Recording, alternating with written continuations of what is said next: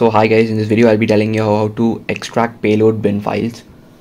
So basically the prerequisites are you need to download the latest Python, and you need to download the payload dumper master. You need to click on the code and then click on download zip, and you'll also have to download the latest Python, as I already told you.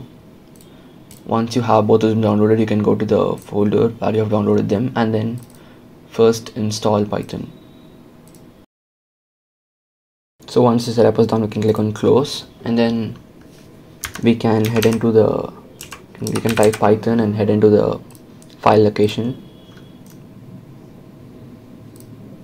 Once you open the file location, we can type cmd here and then type python v. Now it's going to show you the version, and well, it says Python 3.11.2 and 64-bit. So once that is done, we can extract the payload master dumper. Once that is extracted, we can head into the folder and then copy all of these by pressing Ctrl+A, right click, and then click on copy, and then head into your Python folder and then click on paste. Once that is done, we can now let's open the commands.txt, and then first we'll have to copy this command. Let's head back into the Python folder, open cmd there, then paste the command. And then in this place, if you haven't installed Microsoft Visual C++, it's going to tell you to install that. So you'll be requiring Microsoft C++. I haven't got the error because I've installed it. So we'll have to go back and extract and copy the payload.bin which we have to extract. So for example, let me take the MIY14's payload bin and then extract it to the Python folder.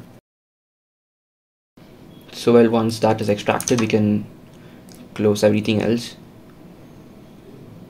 And then in the notepad, let's copy the last command, which says python payload _dumper.py payload bin, and let's paste it here and then click on enter.